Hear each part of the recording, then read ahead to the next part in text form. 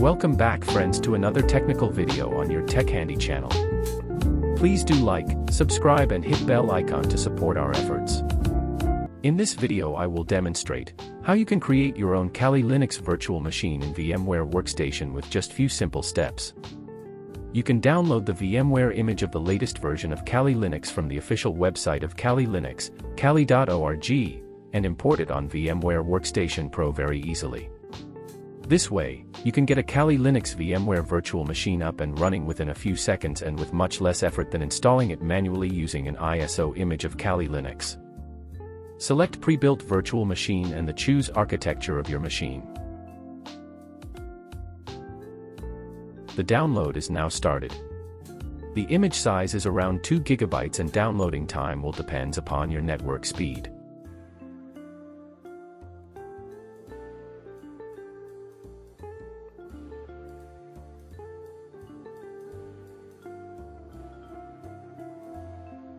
We have successfully downloaded the Kali VMware image. To import the Kali Linux VMware image to VMware Workstation Pro, you must know the file system location where VMware Workstation Pro saves virtual machine data on your computer. If you don't know the file system location where VMware Workstation Pro saves the virtual machine data on your computer, open VMware Workstation Pro and click on Edit and the Preferences. You will find the file system location under there.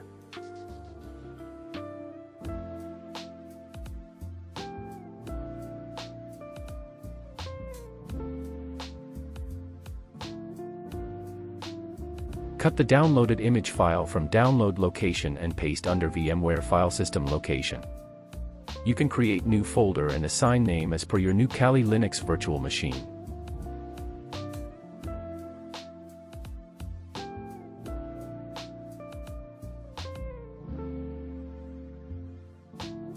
Extract the VMware Kali Linux image file using 7-zip or any extractor tool.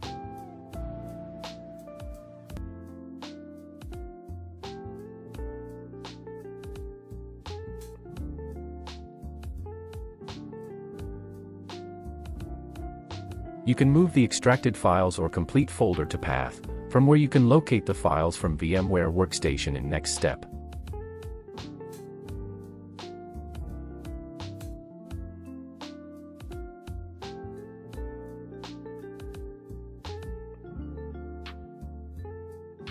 Open VMware Workstation Pro and click on File and then Scan for virtual machines.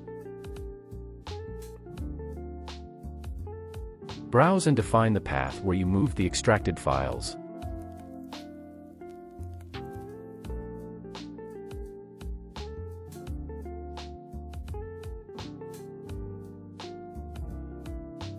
The Kali Linux VMware image should be listed in the Virtual Machines to Add section. The Kali Linux VMware image should be imported to VMware Workstation Pro as a virtual machine. Before starting the Kali Linux virtual machine, you should update the virtual machine and change some settings depending on your requirements.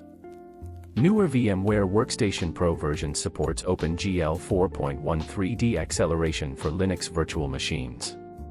To get the best performance and improve the graphical user interface responsiveness, you should upgrade the Kali Linux virtual machine to the latest VMware Workstation Pro compatibility mode.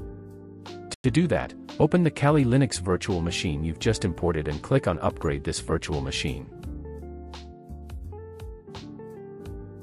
Select Latest Workstation from the Hardware Compatibility drop-down menu and click on Next.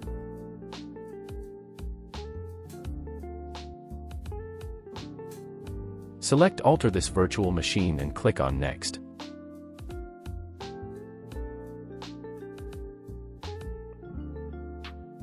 The Kali Linux virtual machine should be upgraded to the latest VMware Workstation Pro compatibility mode.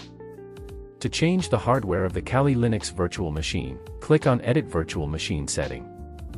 From the Hardware, Memory section, you can increase or decrease the amount of memory RAM you want to allocate for the Kali Linux virtual machine.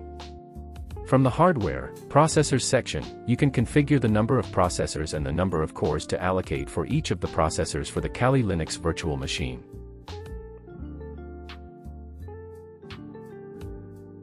From the Hardware Display section, check the Accelerate 3D Graphics checkbox to enable 3D acceleration for the Kali Linux virtual machine. You can also select the amount of graphics memory you want for the Kali Linux virtual machine from the Graphics Memory drop-down menu as marked in the screenshot below. Once you're done, click on OK to save settings. You can also decide if you want to keep NAT connection or change to bridge. Now, the Kali Linux virtual machine should be ready to start.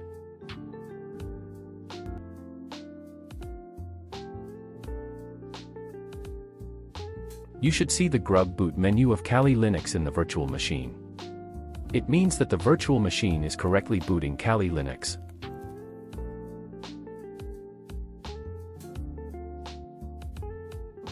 Shortly, you will be prompted for the login username and password.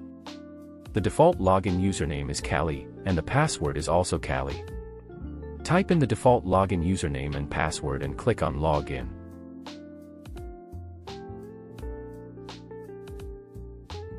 You should be logged into the Kali Linux virtual machine, and the Kali Linux desktop environment should be loaded.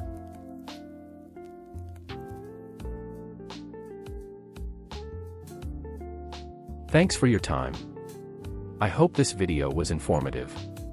Please like and subscribe to support our channel.